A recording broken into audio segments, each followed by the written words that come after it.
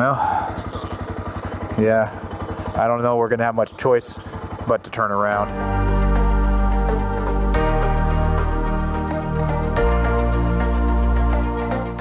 Set? All right, well, good morning, YouTube. We are just heading out of camp.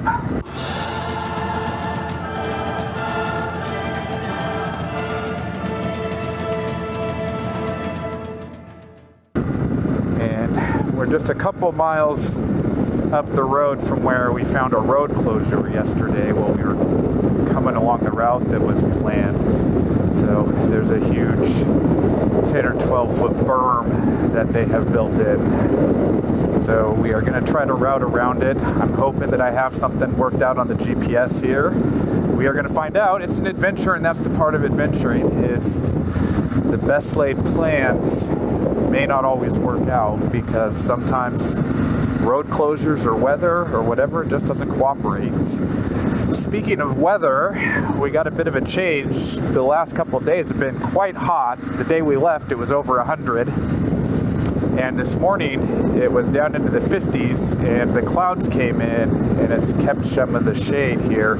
So it's actually a little chilly. I was going back and forth on whether I should put on the jacket or ride in the jersey. As you can see, I chose the jersey. So we'll see. I figure that once I start working a little bit off-road, that I will be glad that I made this choice. So that's really the plan for now, is just kind of backtrack ourselves back to where the route was and where we camped, and then see if this reroute works us back into the route after that road closure.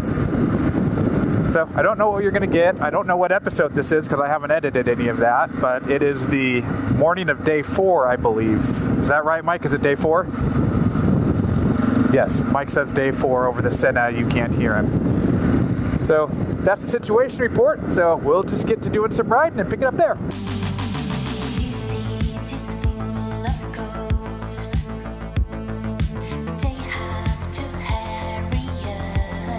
And so here we are on the detour. So it is not much of a road, but it's there.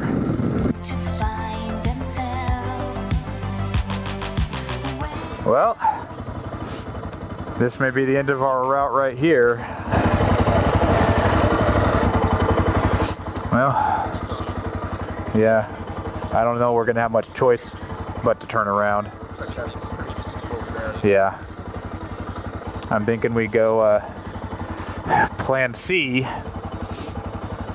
which is head back out to Seneca and go down to where the spa area was, and back in the Forest Service, and the other one.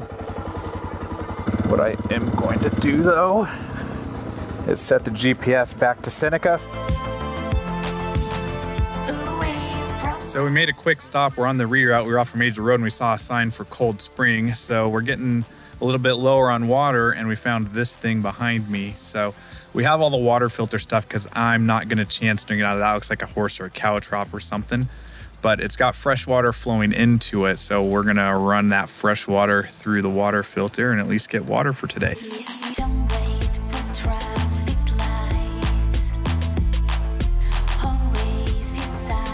Part of wild camping, when you never know, you got to fill everything when you can. So we've got a little system going here. We'll show you the second part of it, how we're filling it up. All these water bottles are what we drank since yesterday, so we didn't want to be low on water. I had 2 liters left of water, and Mike had 1 liter left of water, so we still have, that's how much water we're carrying. That's part of why we look so full on our bikes, is there's a lot of space taken up because we each have over a gallon of water plus our camelbacks. So, but you need that out here because water is few and far between. You may go a day and a half or 2 days without finding a water source. All right, so we're just heading out of where that water spring was. So that's I think an important thing for people doing any backcountry stuff like this to have, is the ability to filter water and find any water source that you can use, because you just never know if it's going to be potable or not. You know, that was coming out of the ground. It could have been a well and completely safe. It could have been coming out of a creek just on the other side of the road and it's just a pipe and it's not safe. So always better to err on the side of caution on that stuff.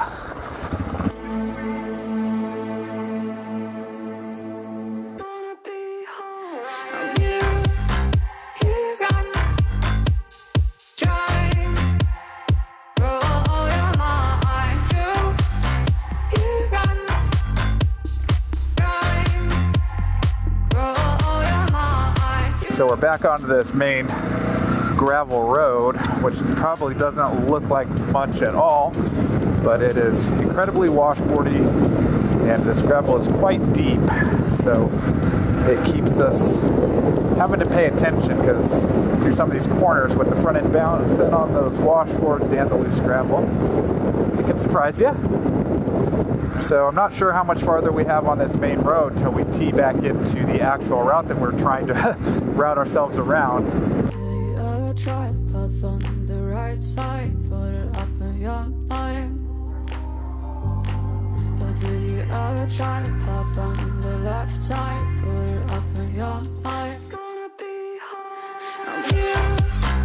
You run, drive, roll your mind. So here we are back on the actual trail finally, after all of that detouring.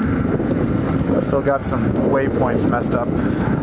It's trying to route me around. So I'm trying to get back on the waypoint so it's not trying to loop me around to hit ones I've missed. But we will get that sorted out.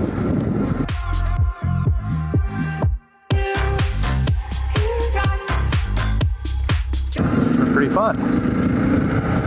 It's good to feel like I'm back on the proper route instead of just trying to sort out closed roads. So this is our route right up here.